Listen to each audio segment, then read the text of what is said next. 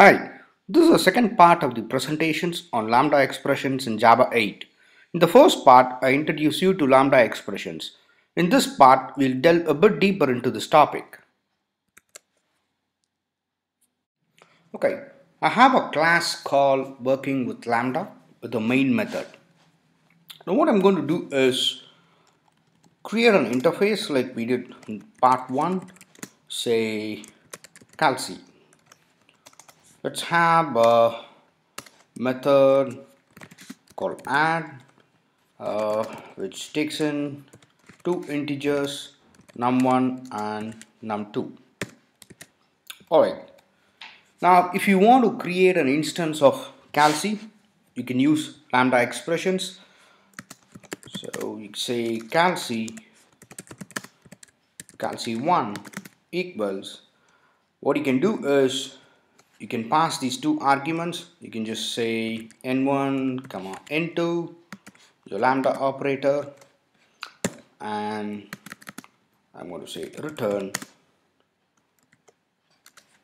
n1 plus n2.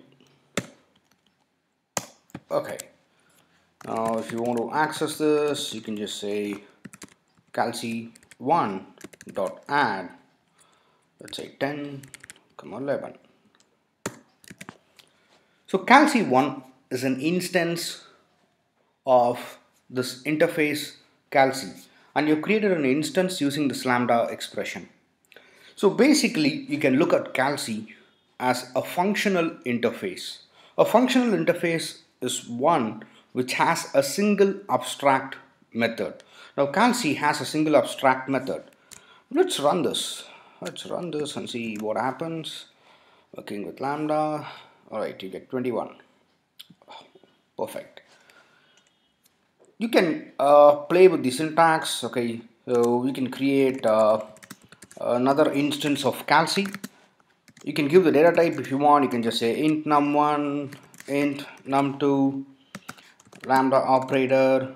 Okay, you can have a few more things inside. You can just say system dot out dot println. I'm going to say adding num1 and num2, and you can give the return statement here, num1 plus num2. So calci2, okay, the lambda expression now has a body. Okay, you can write whatever you want inside this within these parentheses. If you want to access them, you can just say system dot println calci2 dot add 10 comma 10.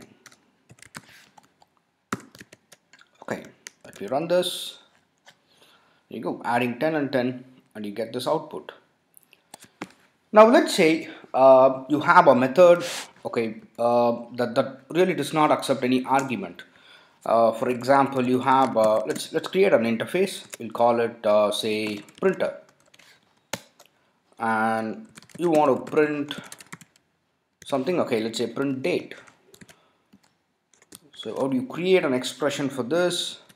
You can create an instance of printer.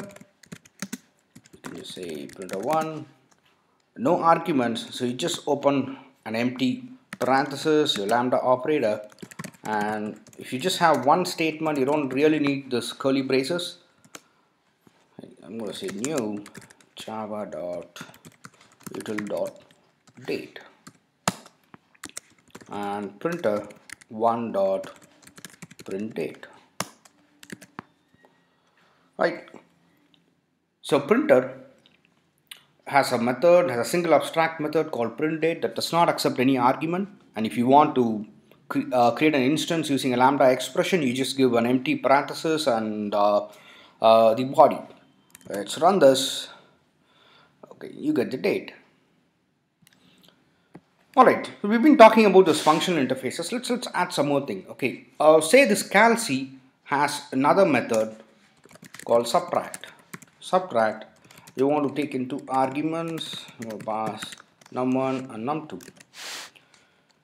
Now let's run this. Let's run this. Let's run this and see what happens. Okay, you get an exception. You get a compile time error. that says calc is not a functional interface. Multiple non-overriding abstract methods. So one of the things that you have to remember is when you want to use lambda expression, the interface or the functional interface should just have one single abstract method. If it has more than one abstract method, it will give you a compile time error. So essentially you can use lambda expressions to create instances, okay, of interfaces that just have one abstract method. So if you want to get this running, okay, you can just comment this out, run this, right, works fine. So we've been talking about this functional interfaces. Okay, your Java 8 has a package called java.util.function that has a number of functional interfaces that you would be using. You have functional interfaces like function, predicate, in predicate, bit consumer, a number of functional interfaces. You can create instances of those functional interfaces using lambda expressions, pass them around, okay, between as objects between functions, and make your code a lot more compact. We'll talk more about this this particular package function, okay, in the next part.